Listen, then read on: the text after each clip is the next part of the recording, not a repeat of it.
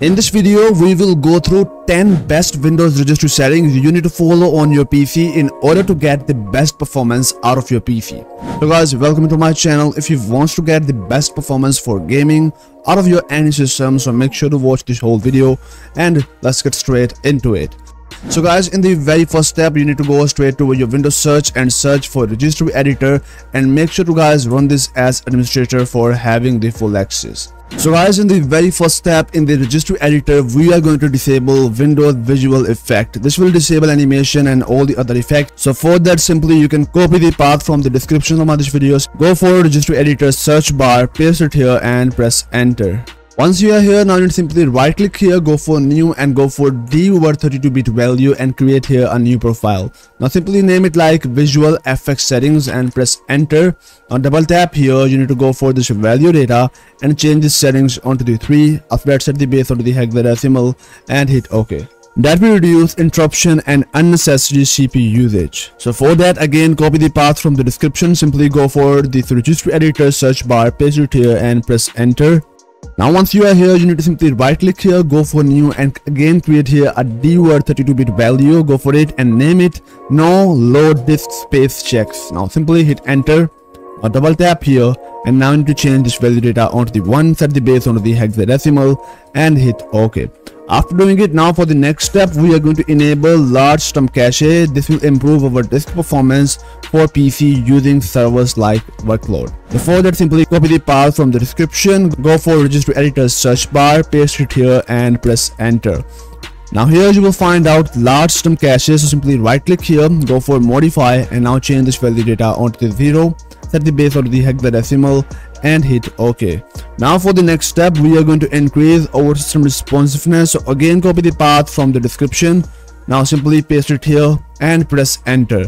Now here you will find out system responsiveness, simply double tap here, set the value data onto the 0, set the base onto the hexadecimal, and this will give you more CPU power to foreground application which improve gaming and other resources heavy tasks. So for that, set the base and use the same settings.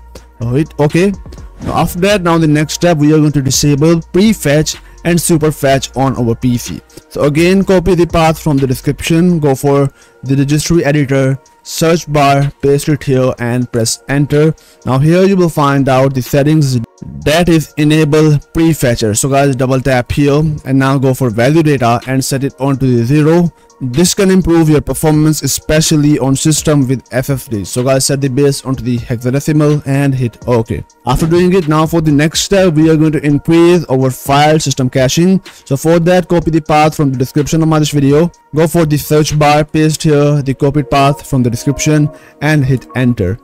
After doing it, now you need to find out here IO page lock limit.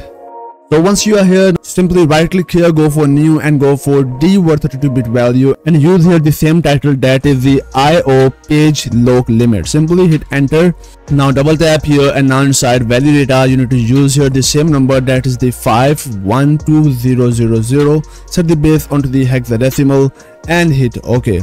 Now for the next step, we are going to disable our Windows Update Automatic Startup. That will prevent automatic restarting after update, improve stability during the long tasks. So guys, for that, copy the path from the description, go for the search bar, paste it here and press enter. So guys, now the next step, we are going to optimize our registry to reduce our shutdown time. This can reduce the Windows wait to service stop during the shutdown. So for that, copy the path from the description, simply go for the search bar, paste it here and press enter.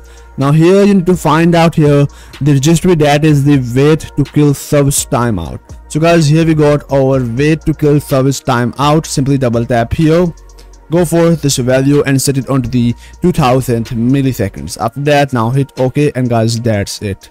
Now for the next step, we are going to enable the faster boot time. This will make our PC boot up faster, especially on the low end system. So for that guys, copy the path from the description. Now simply go for the search bar, press enter. So now simply right click here, go for new and go for D over 32-bit value and now use here the same name, that is the enable ULPS and press enter. This is the ultra low power state. So guys, now simply double tap here and now you need to change this value data onto the 0 for the faster load time. Set the base onto the hexadecimal and hit OK.